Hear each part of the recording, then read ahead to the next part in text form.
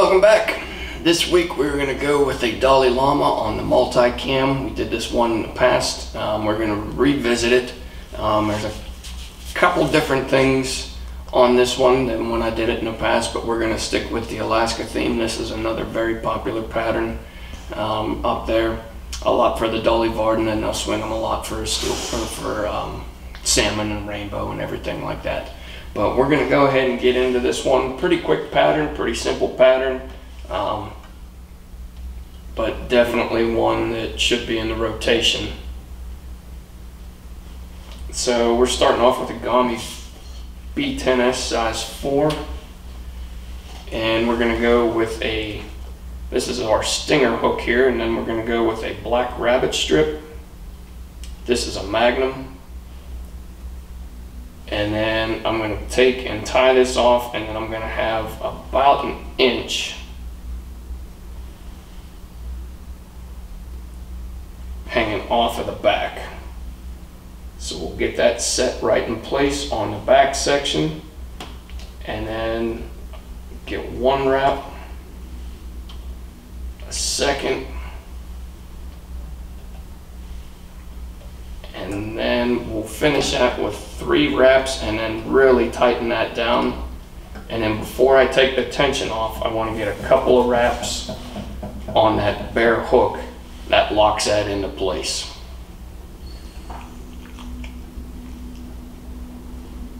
Same thing right here. We're going to spread this hair apart.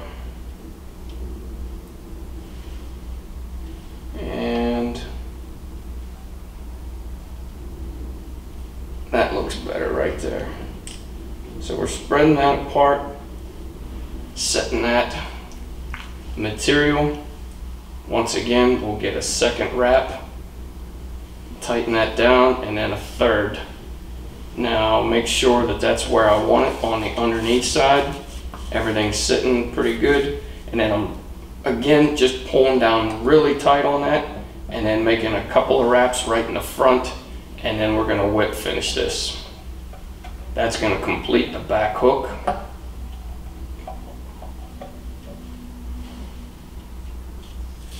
And then we're going to put our connection wire in.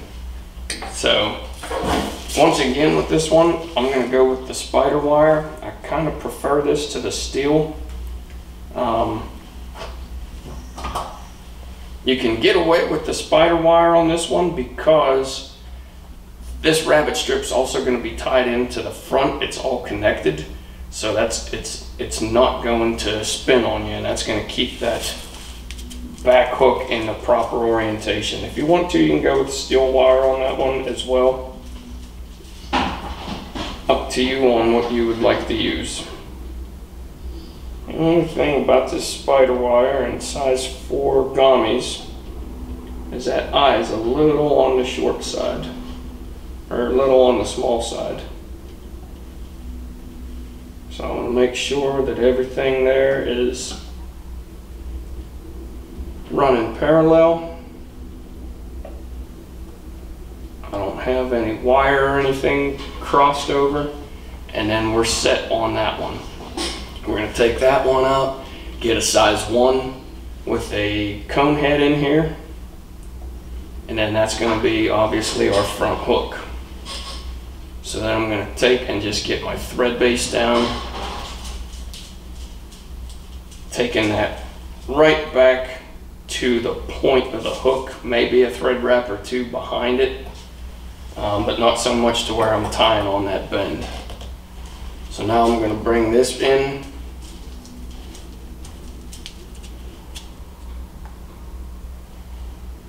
get all that hair out of the way there, and then I want about an inch difference, or I want about an inch of wire right there. I'm going to shorten that up just a touch, but again, making sure that your wires are running parallel. Run that through there, and then you can take this through the Conehead and back through if you want. I don't really see a need to do it. I just double this stuff over, and it's going to be more than secure enough for you. So I'll take and just push my scissors right through that. Everything's good there. And get this stinger hook and the clamp. And then I want to make sure that I'm pulling that section tight. Okay. My connection wire is tight, and then I want this to be a little bit more loose than my wire.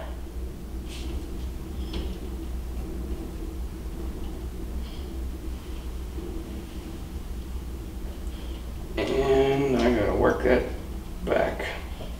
So the reason that you want to do that, obviously, is so that your wire is tight back there. There's not a lot of slack in it, and whenever you get an eat, it's not going to be going from here all the way back and having that extra recoil on it or whatever it may be. You want that to be pretty tight on that.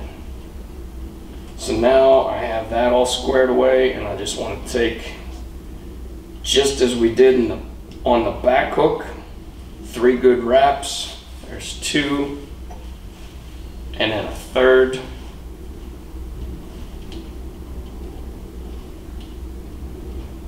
Really pull down on that, and then advance that to the front. Then we're just going to take and wrap this all the way up to our cone head.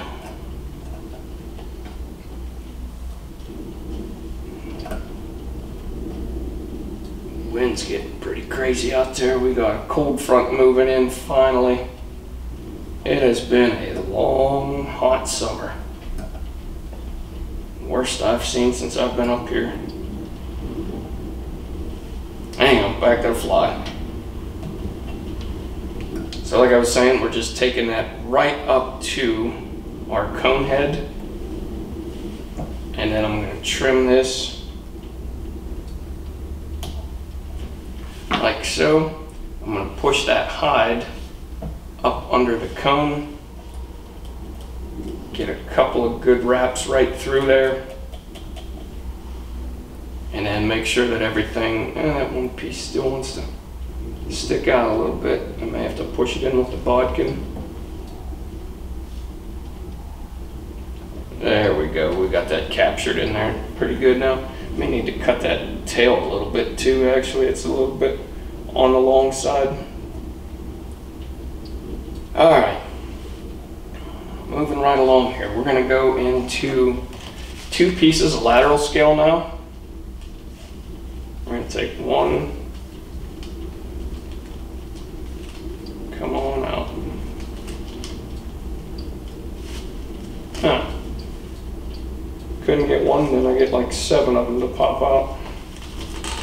So, like I said, 2 pieces of lateral scale, and then we're going to double that over. And I got all sorts of them in there.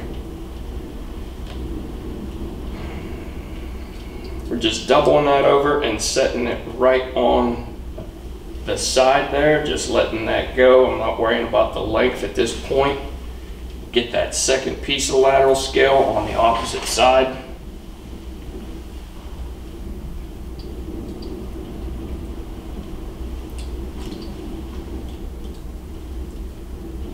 Same as the other one, just doubled over and then running right down our sides.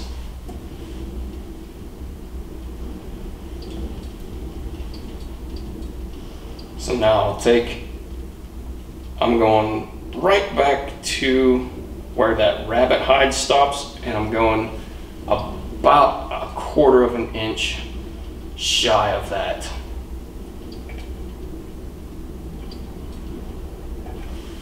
There we go.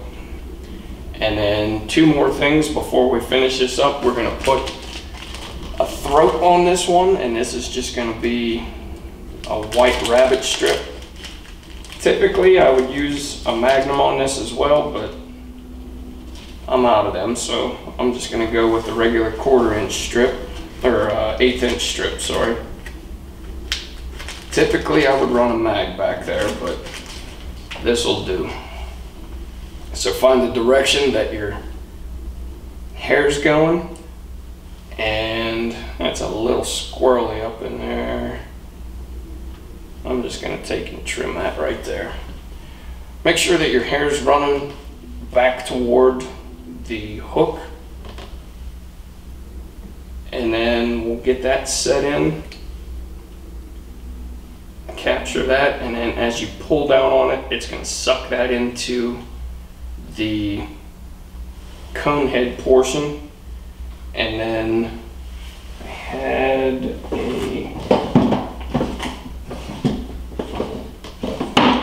where'd it go?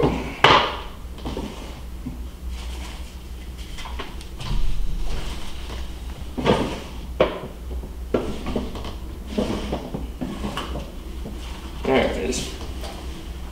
Alright, I had a razor blade, I had to re-find it there. And then I'm going to take right at the hook point for that back hook, and I'm just going to touch that up, and it's going to just lay back right like that.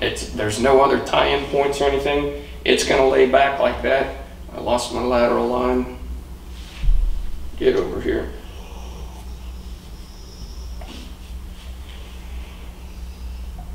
I'm going to have to get that tied in a little bit better there. Once I get this last portion in, it'll lock it into place. So the last thing that I'm going to do on this, and I think Knox just hit the camera there, maybe out of focus a little. Maybe out of focus a little bit.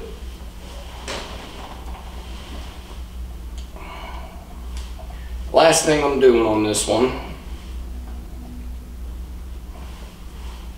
is taking just a little bit of black ice dub, and I'm going to make a collar right in front of that conehead. Just a little bit in here. It'll secure it up a little bit. I could get away without doing it. This one's pretty clean, but I don't know. I just like having that little bit of extra flash in there, a little bit of reflective property. I don't know. It's personal preference. If you want to skip this step, by all means, you can. Sometimes, if you got a little sloppy with the wraps of rabbit going to the front, you can wind up with a little gap right there. Not the case on this one, it's clean, but I just like that little bit of extra flash and that little bit of extra fill leading up to our cone head. So there it sits right like that. We'll get a whip finish. 1, 2, 3. And everything looks pretty clean there. I like that little bit of ice dub, as it's going to bleed back into these other materials when it gets wet, and it really gives it a nice clean look to it. But like I said, completely a personal preference. I'm going to leave that as it sits. That tail's a little bit on the long side. Probably, I may wind up trimming that tail just a touch.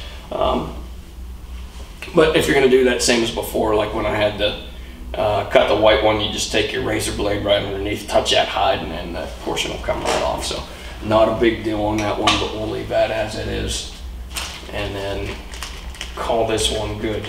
But there is the Dolly Llama. Like I said, another pretty popular fly up there in Alaska.